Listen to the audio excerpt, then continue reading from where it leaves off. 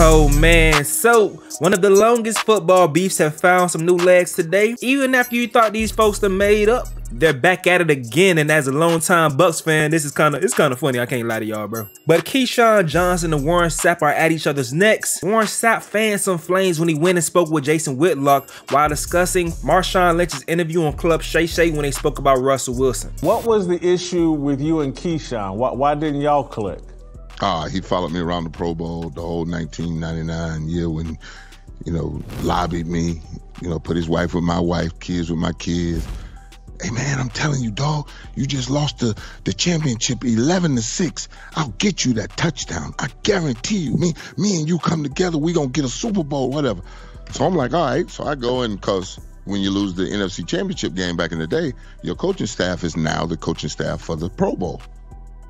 And Tony Dungy and us had a situation where we were, about to fire Mike Shula because the Glazers weren't happy with the performance in the championship game. And then Tony said, if you fire him, you got to fire us all. So we almost lost our whole coaching staff. But that came back together, and then I lobbied for Keyshawn on the team. I'm like, yo, let's go get him. But he's going to make more money than you. What? That is never an issue in my locker room. Wives, kids, and money is off limits. So he came on the team. They got him a nice contract. We in the off-season run around, me, Brooks, and Lynch, and Rondé, the whole crew out there doing what we do in the off-season, and there's no Keyshawn. I said, you said you was going to lead my offense, dog. Where you at, baby? I got some things in L.A. I need to take care of, I'm like, no. You told me you was going to lead my offense, so now I need you here. And now when he gets here, we break the huddle.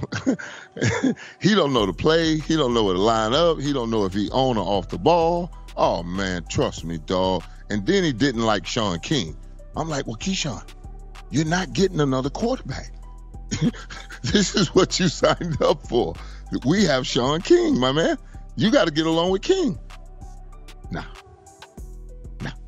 And you don't bother my quarterback. Wow. So I'm telling you, it was ugly.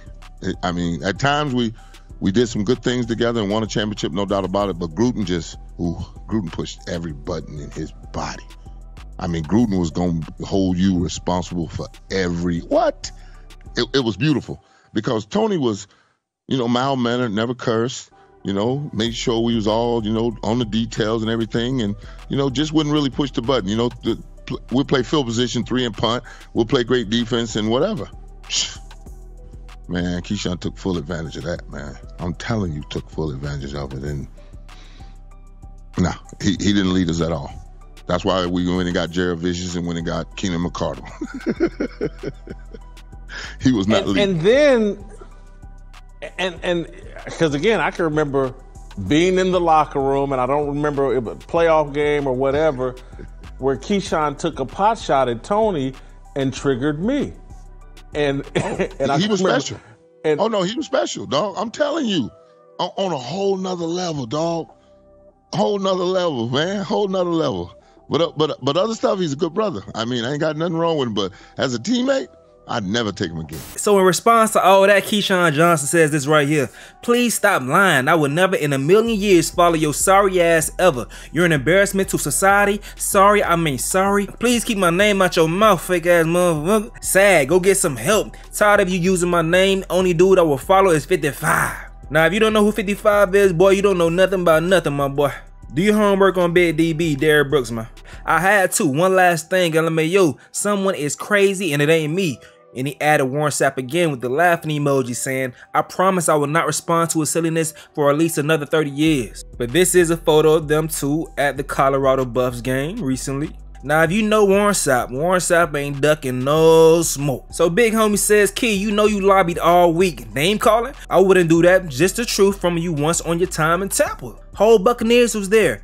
D. Brooks, Lynch, Tony Dungy, really, dog? Sorry would be the last thing I was. And then he reposted a picture again saying, as 55, D. Brooks, would he follow me or any of the other 51 men on that roster? Gonna make that Keyshawn video coming out the huddle for our 20th anniversary.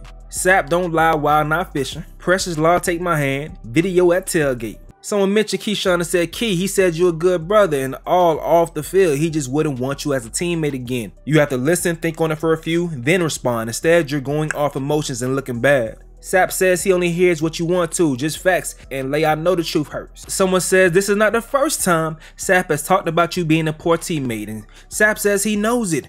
Who else got sent home from the team? Selective memory. Now, if you guys don't know, and let me tell y'all, bro, as a child, this was interesting watching this shit develop. I told y'all I'm a lifetime Bucks fan. The Dolphins was playing a little trash. I seen Marino get his ass smoked by the Jaguars in the playoffs, like 60-something points to 7 or something. I couldn't be a Dolphins fan, I'm sorry. So my team was a little further up the road. I was a Tampa Bay Bucks fan when I seen them with Sean King as a quarterback. So Sapp has told the story before. Keyshawn was the first diva receiver that I ever seen in my life. I don't know if it was other folks before that. I don't know if Michael Irvin was a diva, but he was, like, you know, controversial for other things, but we're not gonna talk about that. But Keyshawn was the first diva receiver that I can remember. I'm younger than a lot of my audience though, so I just gotta say that. But like Sapp said, he said this before. I'm not gonna play the audio because this may be copywritten, but you can see the images when he spoke about it. That whole weekend, Keyshawn followed him and asked to join the team. He lobbied for him, joined the team, and that first year didn't go too well. Keyshawn only had like 800 yards. This still was a run-heavy offense. Warwick Dunn ran for over a stack, but the team just couldn't really shake much in the playoffs, dog. The next year, they bring in Brad Johnson. Things still ain't go too well. Keyshawn got 1,000 yards receiving that year, but we played worse. So they fired the coach, bring in John Gruden. Of course, you guys know that's a Super Bowl year. Keyshawn still get his stats, but they bring in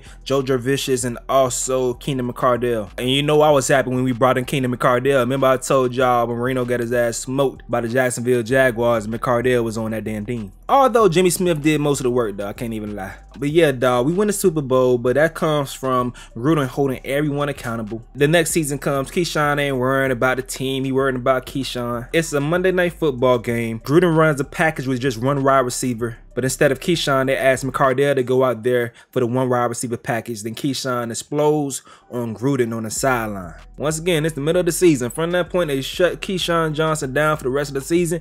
As a kid, I'm like, what?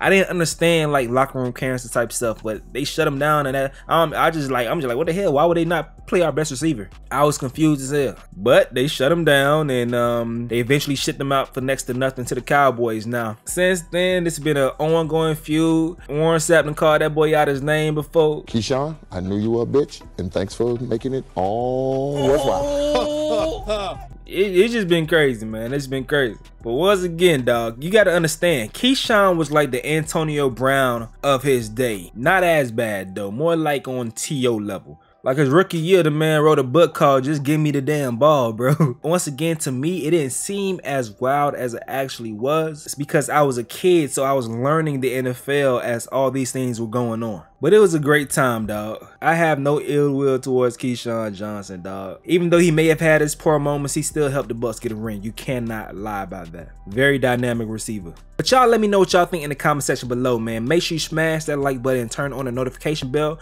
for more updates on content just like this, and subscribe on your way out, man. It's your boy Stacy. Yo.